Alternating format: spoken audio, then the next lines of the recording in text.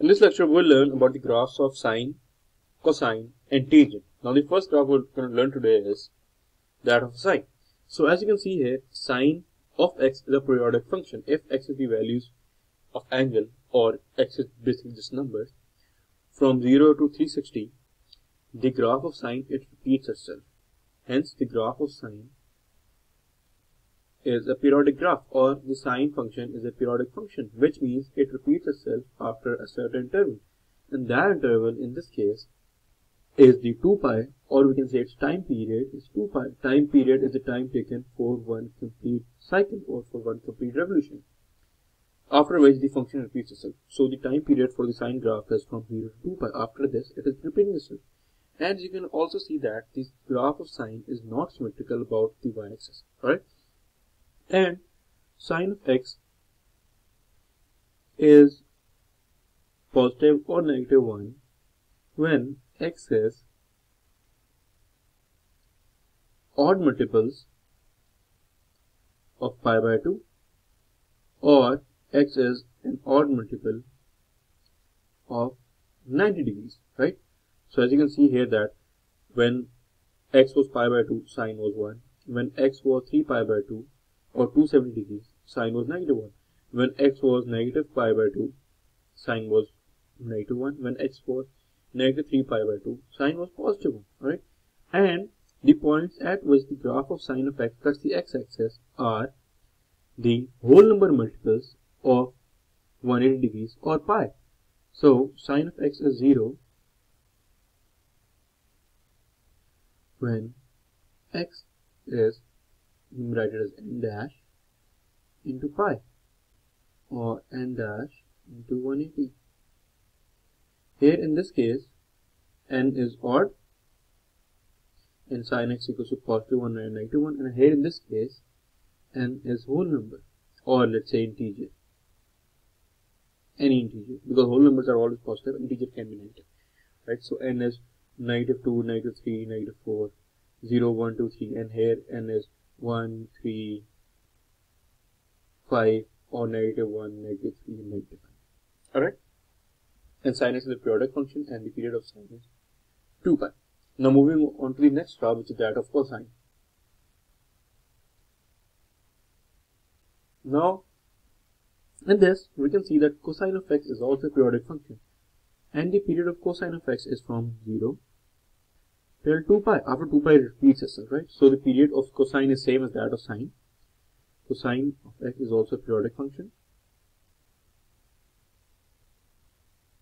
and period is 2 pi or 360 degrees, 2 pi radians or 360 degrees. Alright, we have already learned radians in the chapter circular measure. And we know that from the graph that cos of x is positive or negative 1 when x is the integer multiple of pi, or x is the integer multiple of 180 degrees. Alright, and here in this case is an integer. So let's verify this.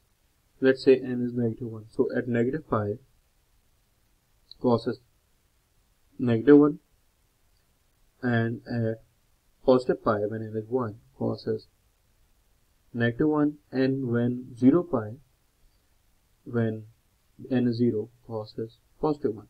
When n is 2, cos is 1. When n is 0, when n is negative 2, cos 1 again, right? And we can see that the graph of cos x is symmetrical about the y-axis. Y-axis is acting at the mirror line in the case of cosine of x, right? And cosine of x is 0 when x is, let's say, at pi by 2, 3 pi by 2, negative pi by 2, and negative 3 pi by 2. So n complement into pi by 2, or n into 90 degrees, where n is an odd integer or an odd number. Alright, now moving on to the graph of tangent.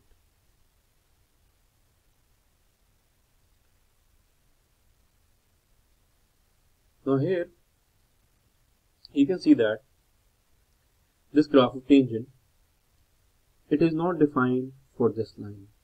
right? Tangent of 270 is undefined,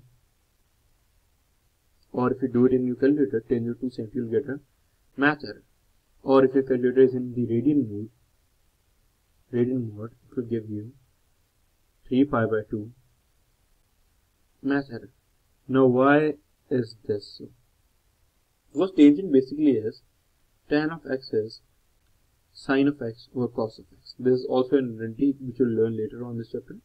Tan of x over cos of x.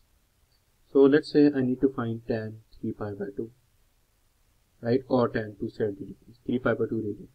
So it will give me sine 3 pi by 2 over cos 3 pi by 2, right? Now what is sine 3 pi by 2? Let's look.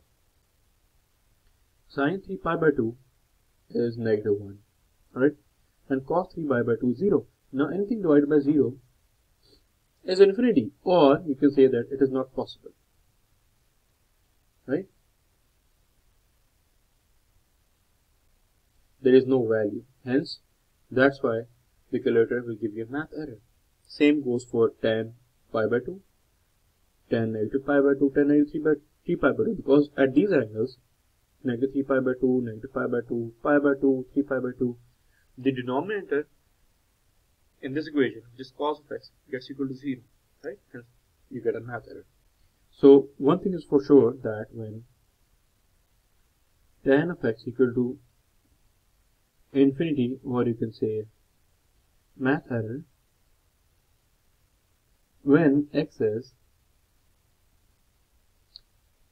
n into pi by 2, where n is an odd integer or an odd number, right? See, 3 pi by 2, pi by 2, -1 pi by 2, and -3 pi by 2. And also, the graph of tangent of x crosses the x-axis when tan of x is 0, when x is a whole number multiple of pi, or an integral multiple of pi, integer, right? For example, tan 0 pi we get 0, tan 1 pi we get 0, tan negative pi, -1 pi we get 0, tan -2 pi we get 0 again. Alright, so these are some basic ground rules for the plotting of tan, cosine, and sine graphs.